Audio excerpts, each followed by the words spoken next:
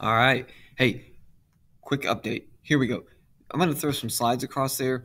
This is the AP2 physics boat project. These kids have worked really hard. I just kind of want to give you a background and show some of the other things that have happened in this senior capstone that they've worked on. They started a long way away. I mean, they were looking for motorized, they were looking for propelled, they were looking for anything they could do to send in the river and track as it moves on down. Most of that was nixed and we refined, and we ended up with a layered sphere, as you can see in the CAD videos that we've got, cut out ShopBot on the CNC, that was stacked and glued, and then you could see the work in progress.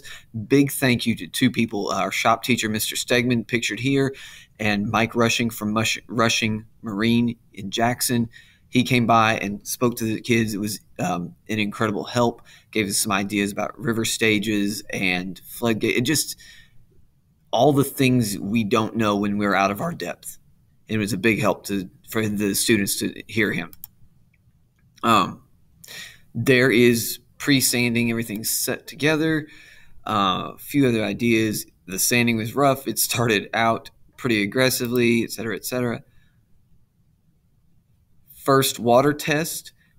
We're rushing right here at the end. This thing, these seniors are going to be out in just 2 weeks. We're trying to get this in the river so they've got time to actually keep tracking this.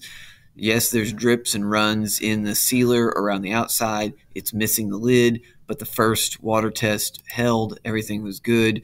Obviously, some of the things they've looked at over time to track and plan this, all of the different ideas that were submitted. The creek videos you can watch. They're linked. We're not going to worry about spending any time looking at those. Those were the styrofoam prototypes. The video of the ShopBot in action. QR code to get here. This is easy. There's one other. They also looked at talking about Raspberry Pi and doing some of the tracking homemade. We ended up with a off-the-shelf system that we're going to use to track. Everything's ready. That just shows you some of the other work the students have put in to making this go as we get it ready. Tomorrow is launch day.